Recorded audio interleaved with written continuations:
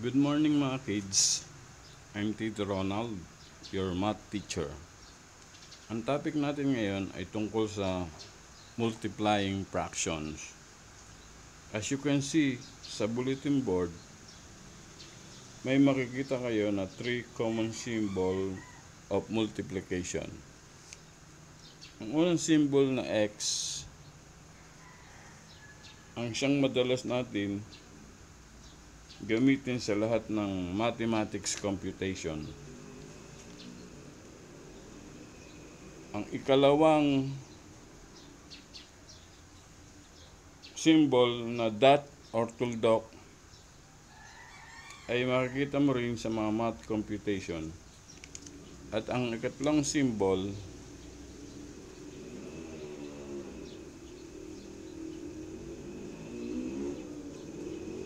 na open parenthesis at close parenthesis ay makikita mo rin sa ibang uri ng math computation.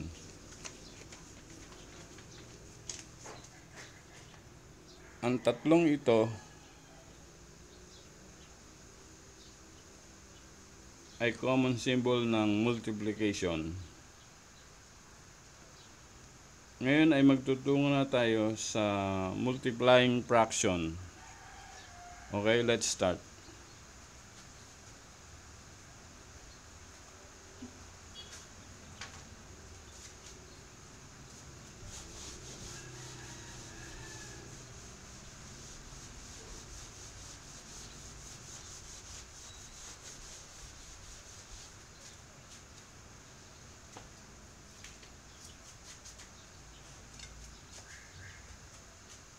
Number 1 example.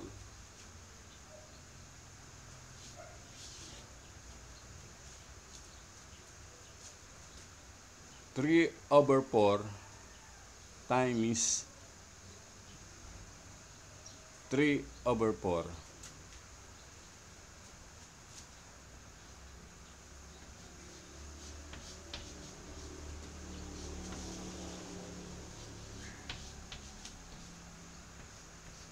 Equals, ang susunod natin gagawin ay imumultiply natin ng 3 times 3 equals 9. Fraction bar.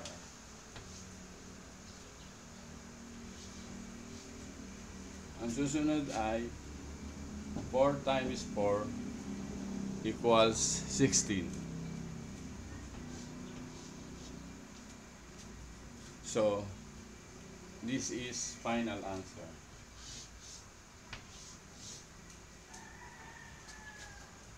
Next.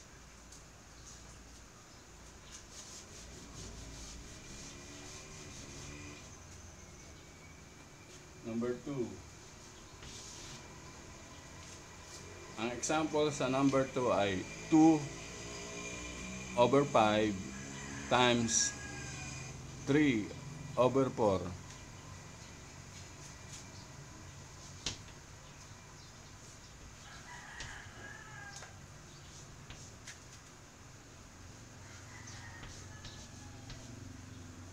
Equals fraction bar.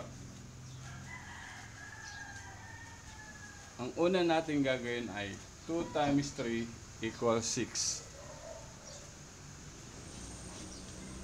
Sumunod ay 5 times 4 equals 20.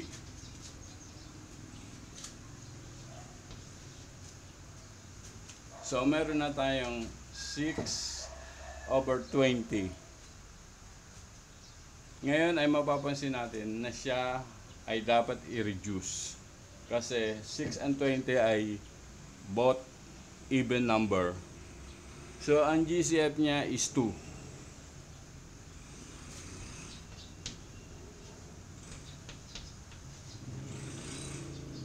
Ang susunod natin gagawin ay 6 divided by 2 is equal to 3.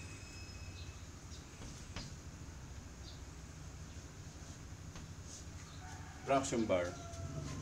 And 20 divided by 2 is equal to 10.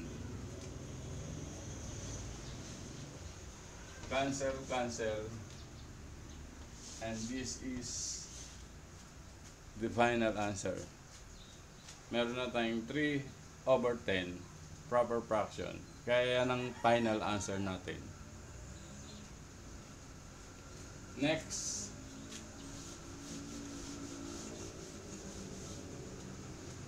number 3.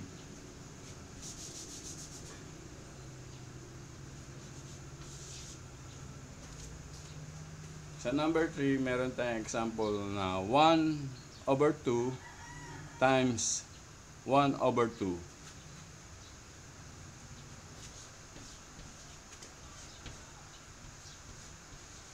Equals fraction bar. Una natin gagawin ay i-multiply natin si 1 times 1 equals 1. 2 times 2 equals 4. Kaya meron tayong 1/4. Yan ay proper fraction. Kaya this is final answer.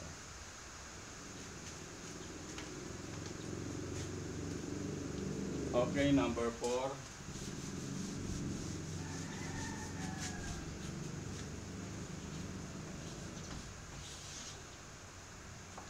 Number 4 example, ma-encounter nyo to sa mga exam nyo. Ganito, 6 times 1/2.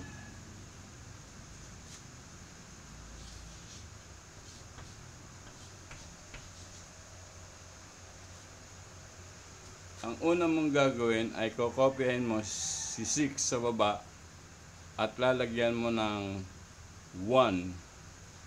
Automatic na yon na dapat ay meron siyang 1.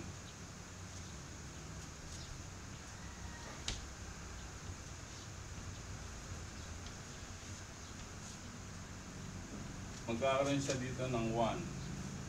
Okay? And then, multiplication. At ibababa natin si 1/2.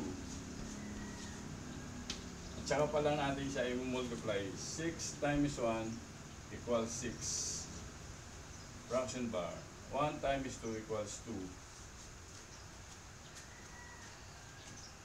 Kaya meron siyang sagot na 6/2. Yan ay improper fraction. At tulad ng nasabi ko, kapag improper fraction, i-convert natin ito into mixed number at gagamitin natin yung long division at i-divide natin ito manually. So let's divide it.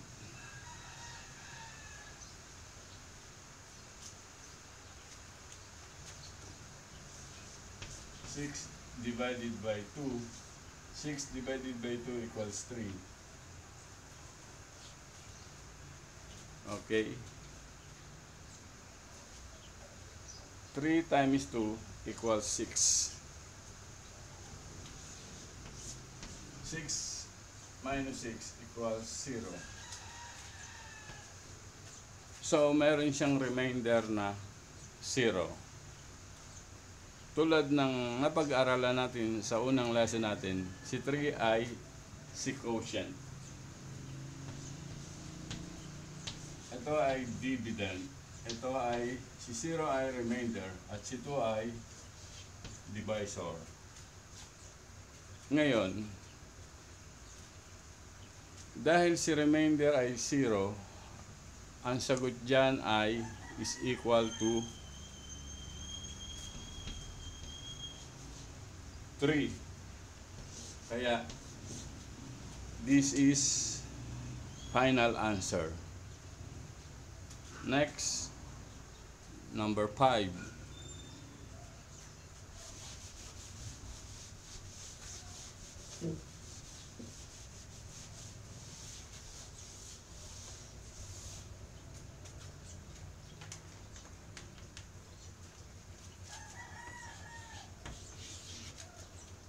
Sa number 5 example,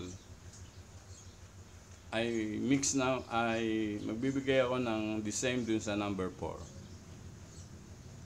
Yung ma-encounter nyo sa exam, like for example, 7 times 1/2.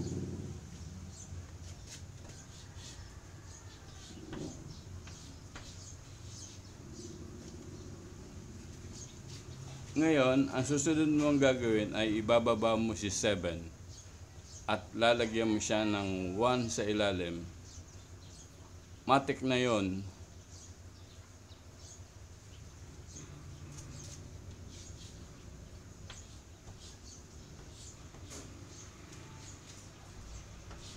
Ten times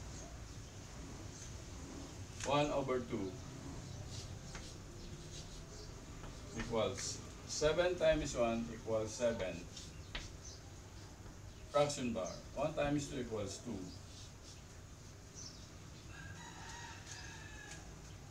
Ngayon ay mapapansin natin na si 7/2 ay improper fraction. Kapag improper fraction, i-convert natin ito into mixed number at gagamitin natin yung long division at i-divide natin ito manually. Okay? Divide natin.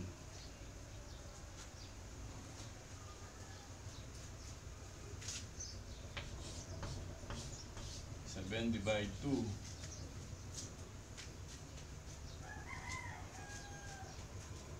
7 divide 2 is equal to 3. 3 times 2 is equal to 6. 7 minus 6 is equal to 1. Quotient, dividend, remainder, divisor. Ngayon, ilalagay na natin ang sagot dito.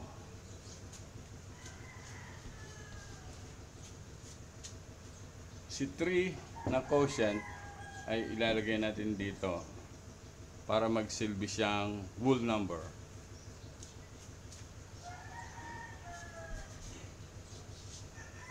Fraction bar. Si 1 na remainder ay ilalagay natin dito para magsilbi siyang numerator. At si 2 na divisor ay ilalagay natin dito para magsilbi siyang denominator.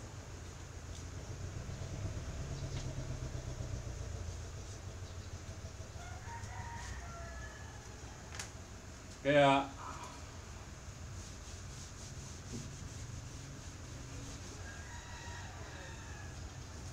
meron tayong sagot na 3 and 1/2.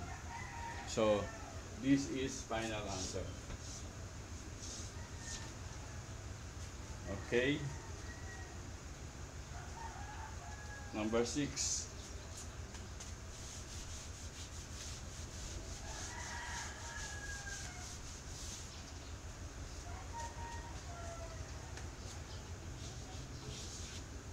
Sa number 6, magmumultiply tayo ng mixed number. Example, 3 and 1/4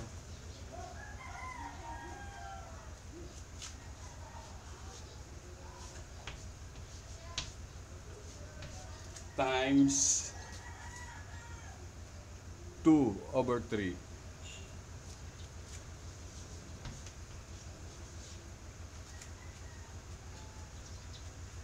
Ang unang mong gagawin ay imumultiply mo si 4 times 3 at tapos ipa-plus mo kay 1.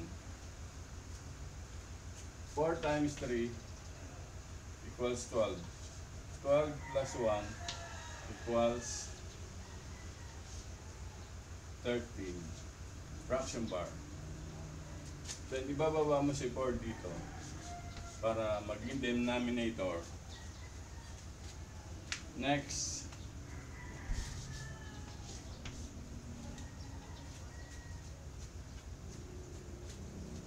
Si 2/3 ay ibababa mo dito. Kokopyahin mo lang.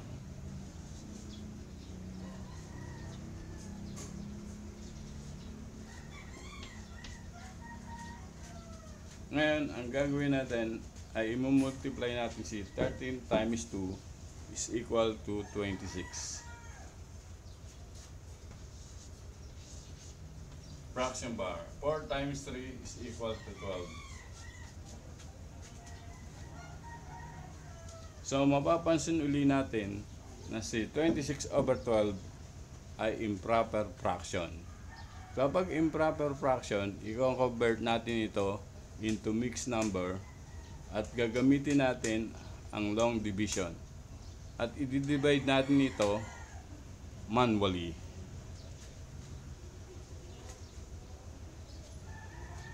Okay?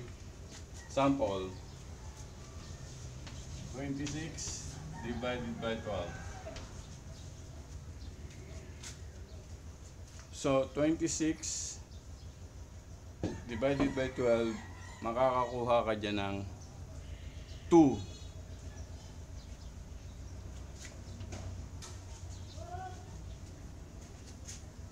Then, 2 times 12 equals 24. 26 minus 24 equals 2. Remainder, dividend, quotient, divisor. Ngayon, kokopyahin na natin si quotient na 2. Baba natin dito.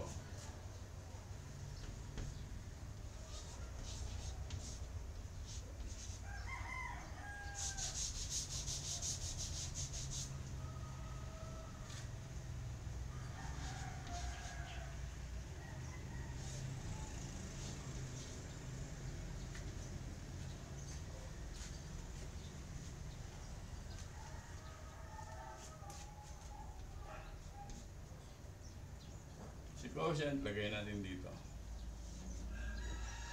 Fraction bar. Si remainder, lagay natin dito. So, meron na siyang numerator na 2. Mali.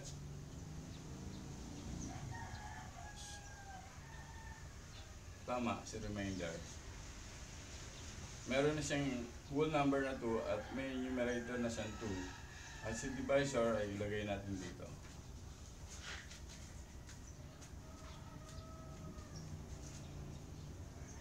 Kaya meron siyang sagot na 2 and 2/12. So, hindi pa yan ang sagot kasi hahanapin natin yung greatest common factor ni 2 at ni 12. Ang greatest common factor ni 2 at ni 12, ang GCF niya is 2.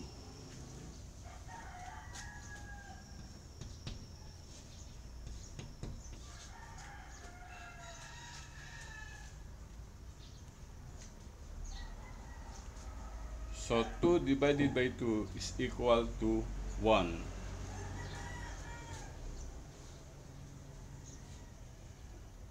Well, divided by 2 is equal to 6.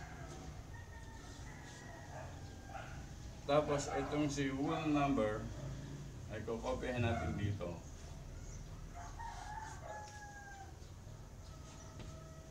Ngayon, meron na tayong sagot na 2 and 1/6. So, this is the final answer.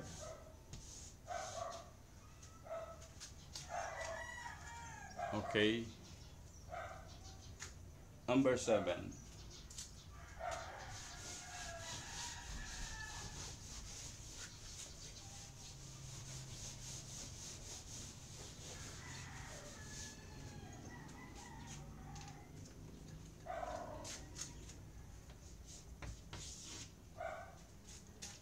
Sa number 7 example, magbibigay ako ng mixed number uli na 2 and 1 over 2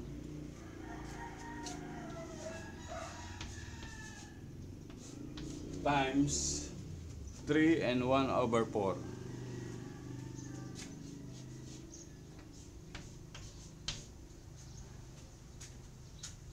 Ang una mong gagawin ay i-multiply mo si 2 times 2. 2 times 2 equals 4. 4 plus 1 equals 5. At si 2 ay ibababa mo rito. Ibababa mo si 2 dito. Times. Next is 4 times 3 equals 12. 12 plus 1 equals 13.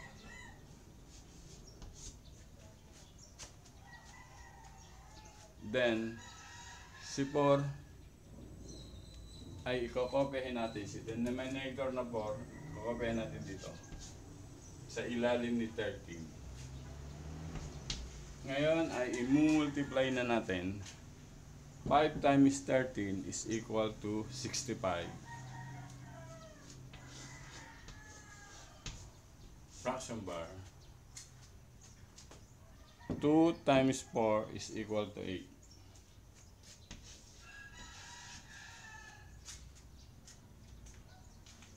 Ngayon, mapapansin natin na si 65 over 8 ay improper fraction uli. Kaya kapag improper fraction, i-convert natin ito into mixed number at gagamitin natin ang long division at i-divide natin ito manually. Okay, 65 divided by 8.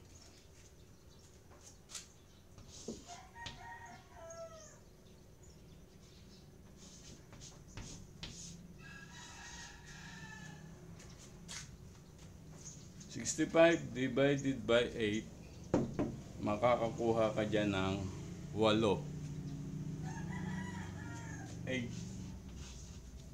8 times 8 equals 64. 65 minus 64 is equal to 1.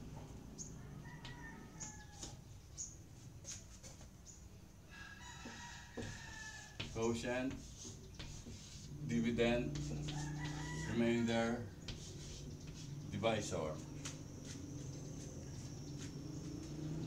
Ngayon ay ilalagay na natin sila ang sagot dito.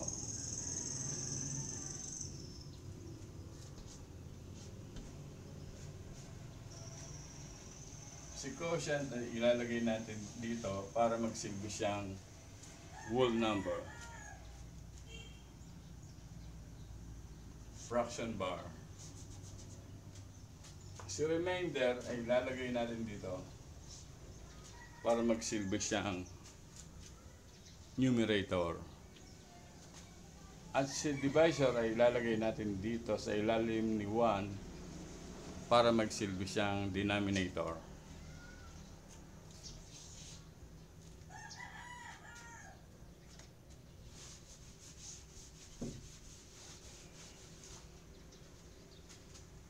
So, meron na tayong sagot na 8 and 1 over 8. Kaya, this is the final answer.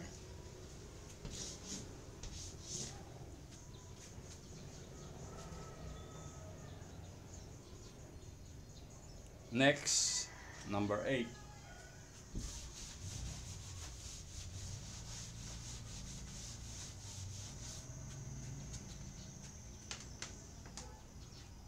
Sa number 8, ito na yung pinakahuli.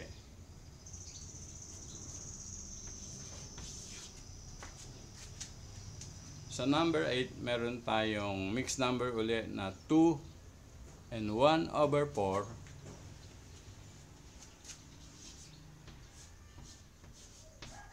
times 3 and 1 over 3.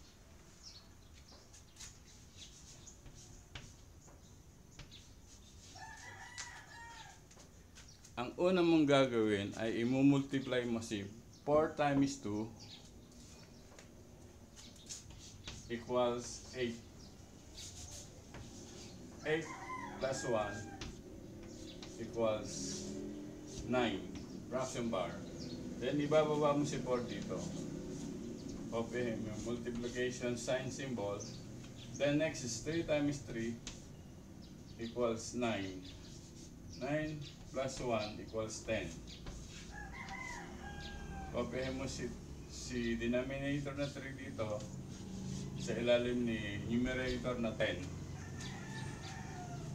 Next ay imumultiply na natin si 9 times 10 equals 90. Fraction bar. 4 times 3 equals 12.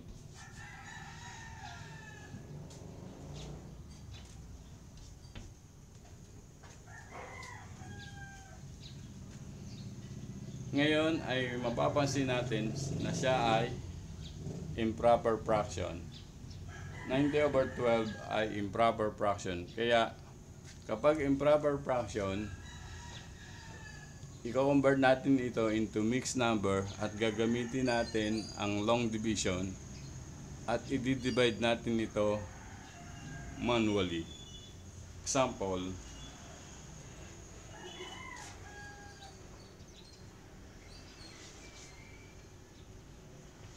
$90 divided by 12. 90 divided by 12, makakakuha ka dyan ng 7. 7.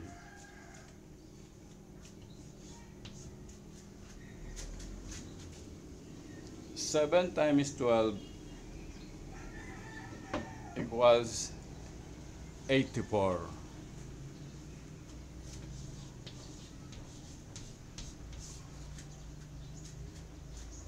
90 minus 84 equals 6. Remainder, dividend, quotient, divisor.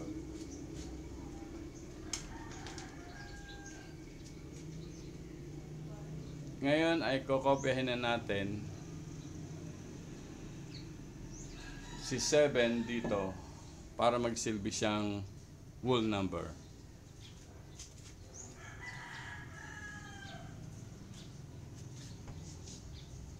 Fraction bar. Si 6 na remainder ay ilalagay natin dito para magsilbi siyang numerator. At si 12 na divisor ay ilalagay natin dito para magsilbi siyang denominator. Ngayon, ibababa nga natin para kasi walang space.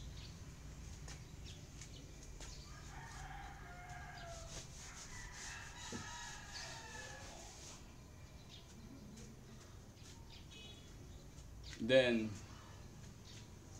si 6 at si 12 ay isi-simplify natin.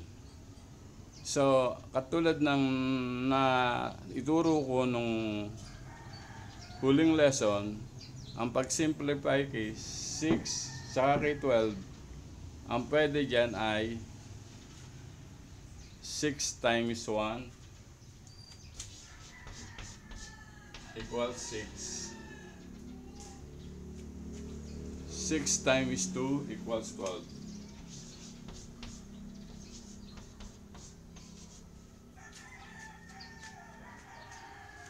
Ngayon, kukunin natin ang common number na pareho, si 6. Ilalagay natin sila dito.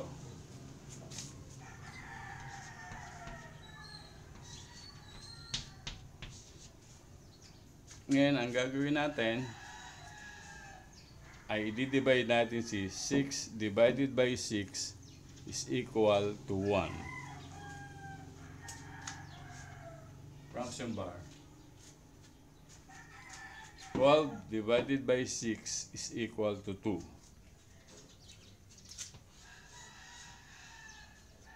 And then meron na tayong proper fraction na 1/2 at si 7 na whole number ay itatransfer natin dito.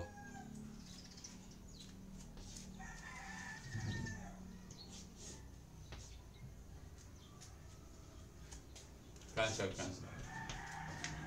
Kaya meron tayong sagot na 7 and 1/2. So,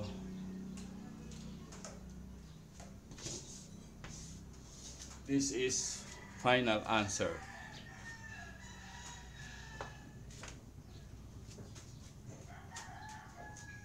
Okay mga kids, hanggang dito na lamang muna tayo.